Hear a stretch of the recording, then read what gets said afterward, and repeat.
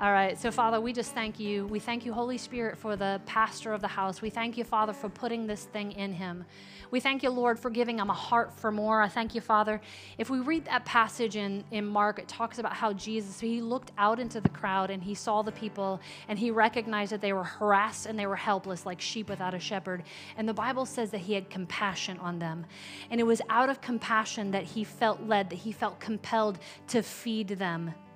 And he brought his disciples in on that process. And if we read all throughout the Gospels, Pastor, you know this, all throughout the Gospels, it talks about how there was this compelling compassion that came up into him that caused him to do the works of the Father.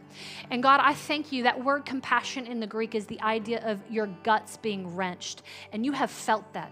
You have felt that for your people, that pain in your stomach, such compassion.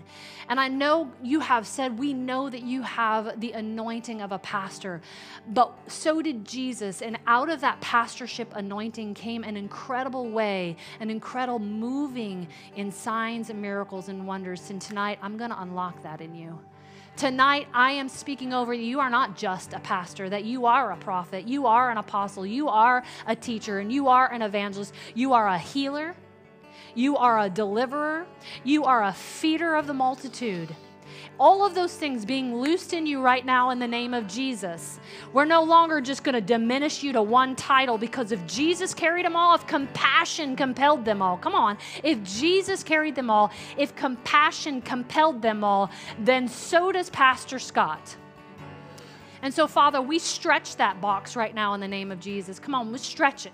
We stretch that box right now in the name of Jesus, and we release that fuller portion. And we call forth a shifting in his heart and a shifting in his mind in the name of Jesus. Thank you, Lord. Thank you, Father.